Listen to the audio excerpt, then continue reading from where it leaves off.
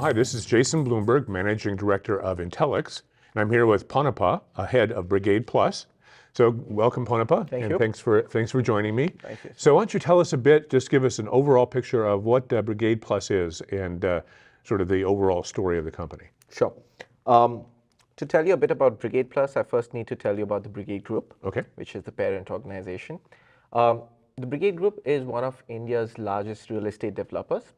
We are a 37-year-old company. We are a publicly traded company. And a majority of our value creation is in the residential, commercial, and retail asset space, right? So we've actually been one of those companies that has been focused on technology for quite some time. In fact, one of the first implementations of SAP in the real estate space was in India was in our organization. Brigade Plus is the value-added services arm for Brigade, and our thought process was really to kind of figure out in the entire life cycle of the purchase journey with Brigade for our customers.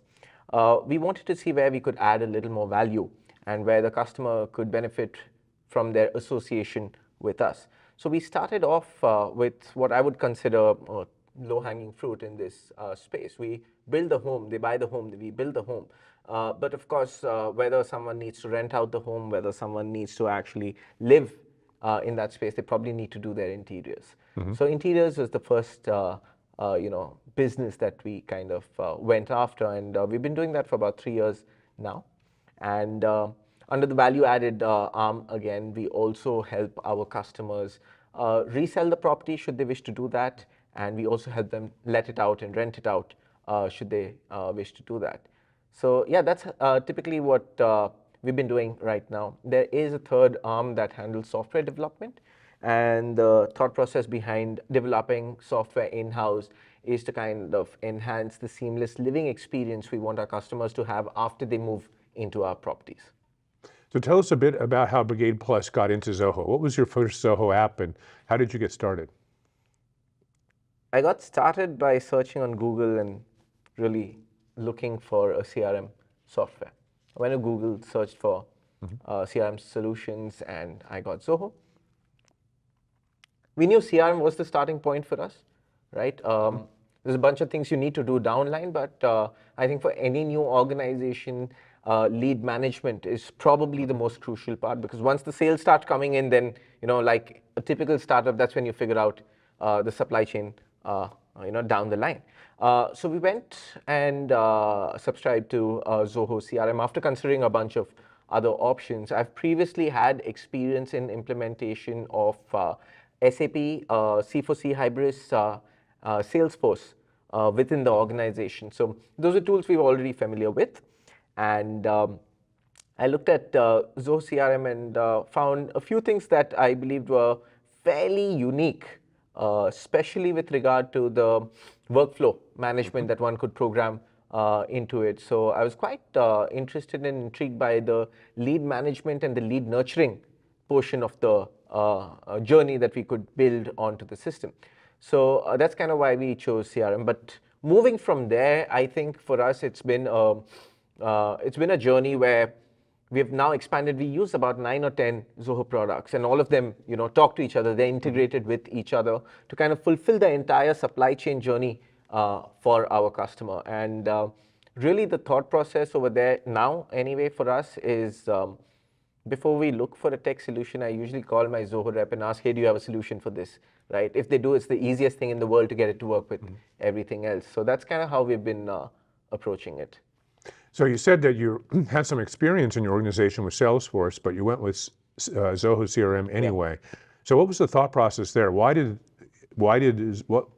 Zoho able to displace, the well-known CRM leader in this space? Yeah.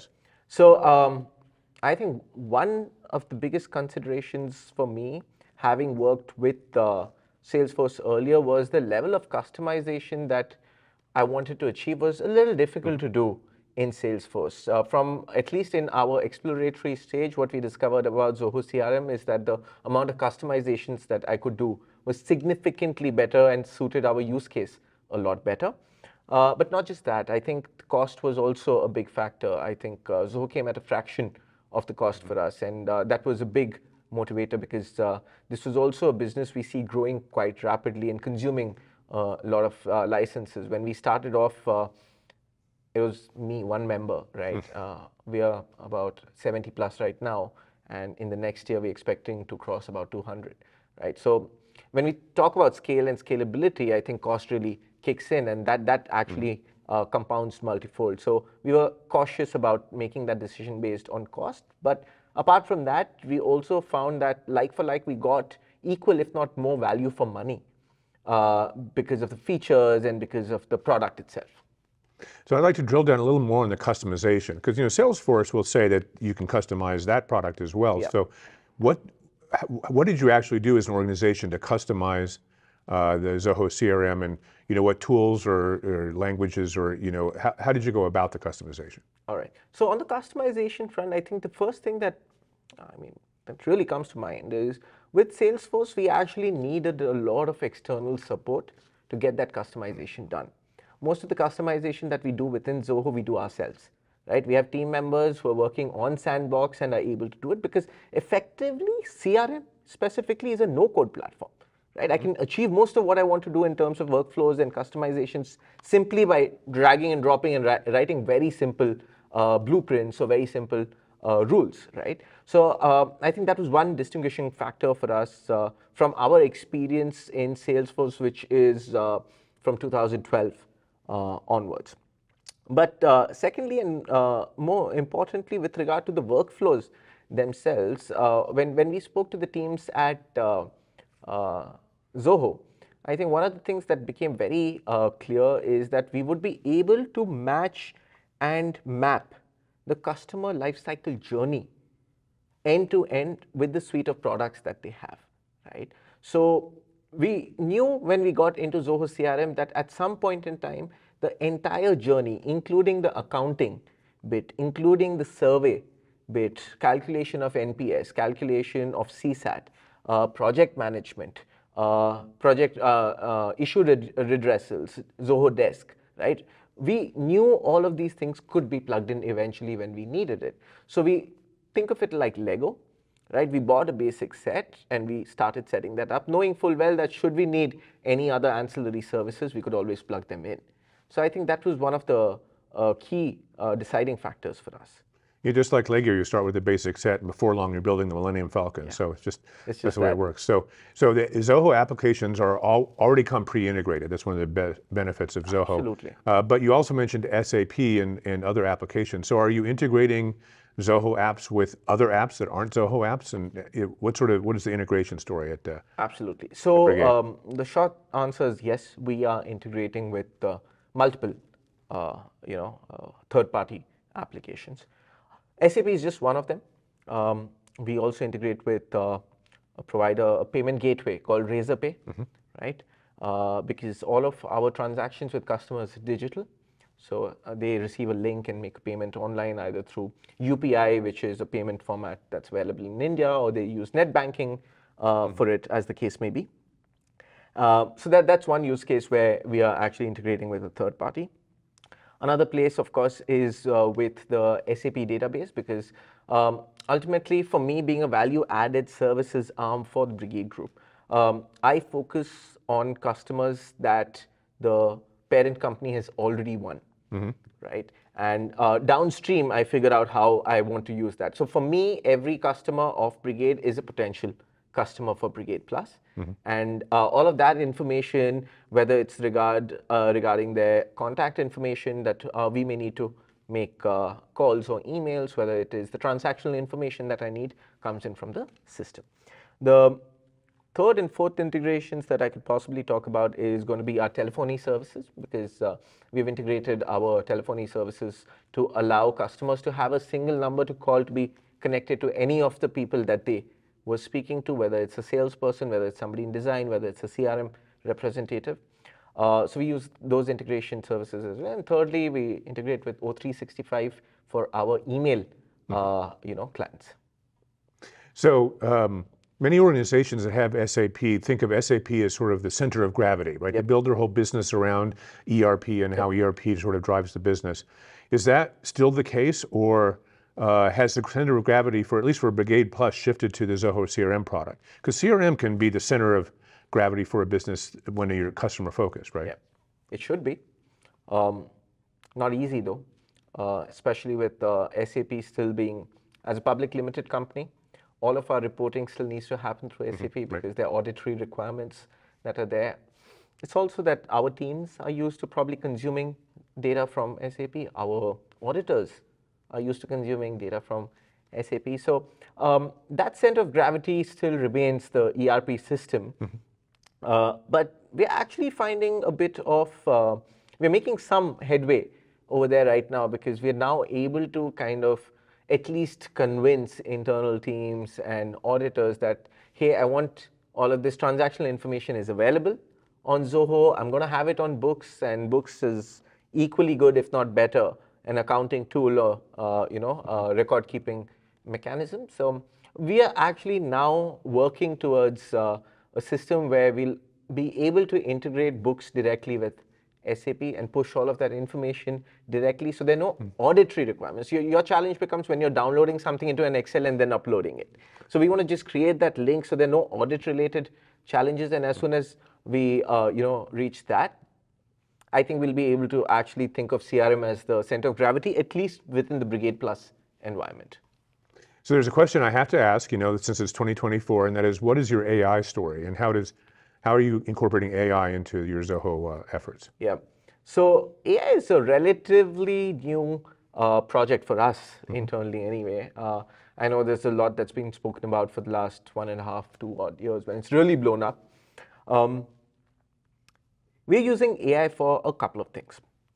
First, and I think the most prevalent use case within our organization is to get sentiment analysis of emails and to reply to those emails. So we have integrated ChatGPT with Zoho Desk, and that actually allows our team members to save a lot of time by not going through pages of emails, but clicking a button, waiting a few seconds, and getting just the gist of the entire story and the sentiment of the customer, right? So I think that is really helpful, and it's pretty good because the tool actually throws out all of the relevant dates that you have, the interactions, etc.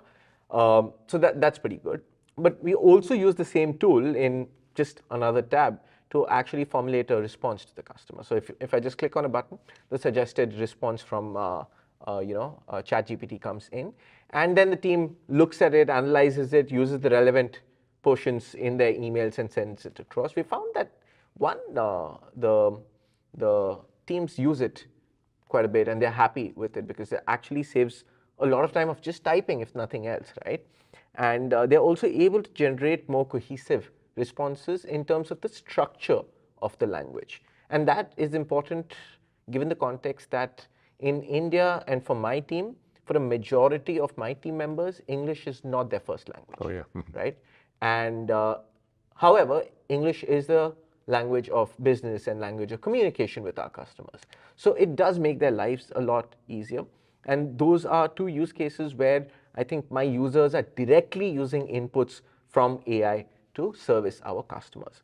Apart from that, we also use AI in the analytics portion of it. So analytics for trend analysis and to be able to kind of predict when we expect a certain deal to close, what the average deal closure times has been, right? So that's also something we're finding good value in. Very good. So you described a few of the benefits of the AI part of the story, but tell us a bit more broadly about the overall benefits your organization's gotten from Zoho. Oh, Zoho. I think my biggest benefit really that we've seen after implementing Zoho is that efficiency of my team members is significantly higher than the industry average in, let's say, the interior space, I want to say. I know for a fact that our salespeople outsell any other competitor we have. That's because you have good salespeople, right? Also, but not just, Okay. right? Not just. I mean, you're absolutely right. I'd like to believe we have a phenomenal sales team. But it's also the usage of the tools that they have to make them more efficient, right? So that's something that I really think we're doing well. I also know that our design teams churn out more design per designer than our closest competitor, right? So productivity benefits. Yes, so it's definitely productivity benefits. But also apart from that, I think the user journey and the user experience that our customers get is something that I think is our biggest win, right? So it takes away the human dependency on a lot of process-driven interactions that need to happen with a customer. For example, if you have purchased a product from us and you have gone ahead and this will all sound like, hey, this is so obvious, right? And there are people out there, Amazon's doing it, right? And there are high-tech companies that are doing it. What we have to keep in mind is we are not a tech company. We're a brick and mortar real estate company. And adoption of tech in real estate, at least in India, is extremely low, right? So actually it's quite, in the traditional sense, now not groundbreaking, but if you look at it from an industry perspective, the fact that when a customer makes a payment, they immediately get an email acknowledging that the payment has been made, saying that so-and-so is the designer that has been assigned to you. The designer will call you in 48 hours. The task being set for the designer automatically. The knowledge transfer being done automatically between two modules. The reminder going to the designer saying that, hey, read this file so you have the knowledge transfer. Call this customer on such and such time. Pre-schedule the call. Automating the emails that goes out, automating the calls that go out. Significantly improves the customer's experience and therefore their expectation of us. Because depending on how you talk to a customer, and this could vary, right? You and 20 other salespeople all have their style and method of interacting with customers. But as a brand, we'd like to maintain some level of, I would say, uniformity in the language that we use, in the way we'd like to communicate.